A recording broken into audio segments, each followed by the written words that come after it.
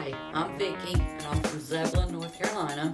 So Vicki, tell me this. When you very first came in here, what was your major complaint? My arm hurting. Yeah, and what about that arm hurting? It was bad. I wanted to cut it off. And I wrote that down as a quote too, so I didn't know if you remembered that or not, but you actually said, I want to cut it off. And that had been going on how long? About 6 months maybe. Yeah, way too long, absolutely.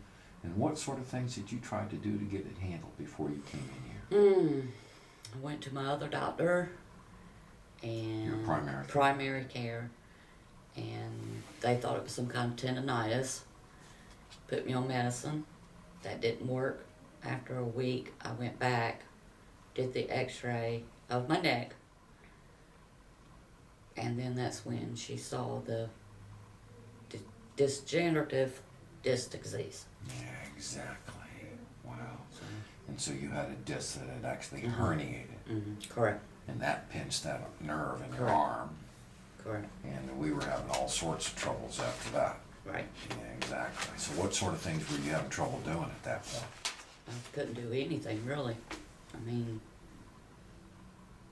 when you operate a farm, you need both your arms, and it's hard to do that with only one arm working. Yeah, and you had to sleep sitting in the recliner. Sleeping in the recliner. Yeah. The bed was off limits. All right. Are you back in the bed now?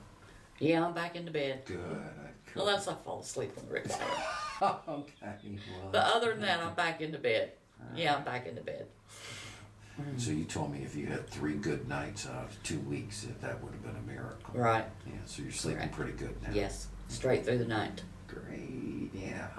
Yes. And what did you tell me here that you did this past weekend that you hadn't done for a long time? I went horseback riding. All right. Right, so it sounds like you would recommend spinal decompression to others. Very much so. All right. It's the only way to do it. Only way to go. Do it.